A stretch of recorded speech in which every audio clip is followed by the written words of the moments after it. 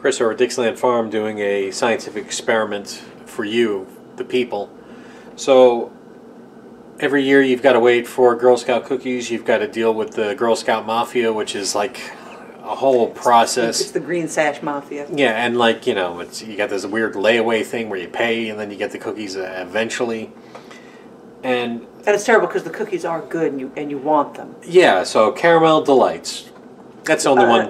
Samoas. I don't care if they have a new name, they will always be Samoas. Samoas are the best ones. I actually like them refrigerated, but not refrigerated is fine also. So, to my surprise, I found out that Keebler makes the same damn cookie. That's right, they're taking a bite out of Big Girl Scout. And I don't want to support kids, you know, so why buy these when I can support a good, wholesome corporation like Keebler? Made by Monsanto. Yeah, to be honest, they're probably made by the same factory. Same bakery. We're going to find out, though. So let's open these up. Let's take a look. Let's do a taste test. Or maybe do a blind taste test. I don't know. I'm going to have to get a fork to blind you. But it's worth it for science. My eyes! And so the Girl Scout cookies come in this foil package. So that way you can feel like you're opening up a golden ticket. As you know these. We also know that you can't leave a row uneaten. So if you dip into the next row, You have to go to the you've got to finish the row. Alright, coconut dreams. I don't know, they look pretty simple. The same damn It's the cookie. same cookie. They're the same All right, damn hold on. thing. Let's start with visually. Alright. We're just going to take one out and I'm going to put it on the counter. That's the Girl Scout Caramel Delight Samoa. And this is the Keebler. Alright, so maybe slightly darker and less coconut, but... Thicker chocolate stripe. yeah, okay, alright. So, Alright, let's look at the back of it. We've got maybe a little bit darker chocolate. but otherwise, good to go, right? Okay.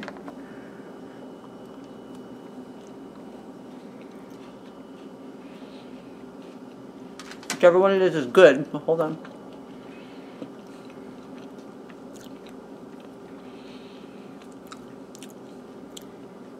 Tastes like the Girl Scout cookie, like I remember, but Number 2.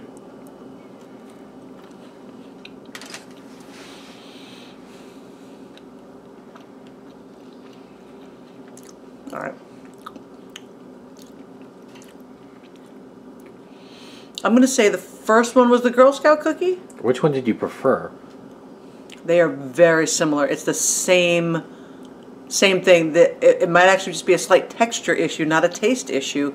The first cookie seemed a little softer, Okay. like easier to kind of crumbly chew, and the second one was a little bit firmer. I don't know if that was the chocolate was thicker or if it was the shortbread part of the cookie that was a little thicker. Taste-wise, same cookie.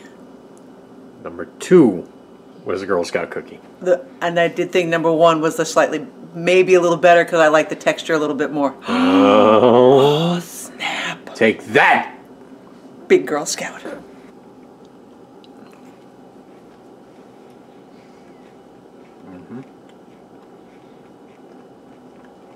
Enjoy it.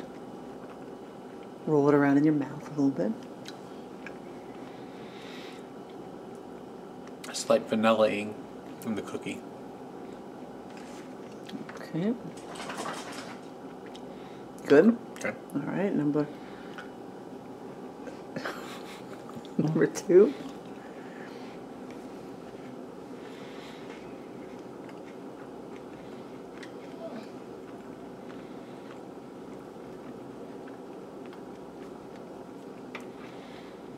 A little stronger on the caramel. Number 2 is the Girl Scout. Number 2 was the Girl Scout cookie. But could you really tell much of a difference Not much. between them? I did prefer 2. Yeah. You liked the Girl Scout cookie better. Yeah. All right, so The now... cookie was a little better. Yeah. But not by much. Okay. I mean, got the kind of a blooming. Yeah, there's a little bit of a bloom on the chocolate, it looked like. Not enough difference to warrant an extra double in price. double price, and I think fewer cookies. Fewer cookies. And supporting the children mafia. Very little of the cookie money goes to the actual troops.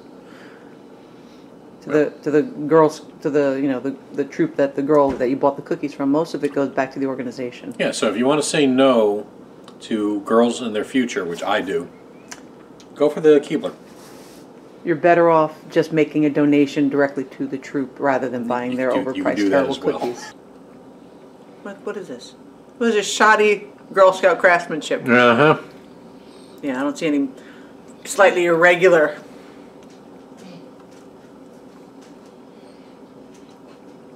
So you're going to say yes to the elf.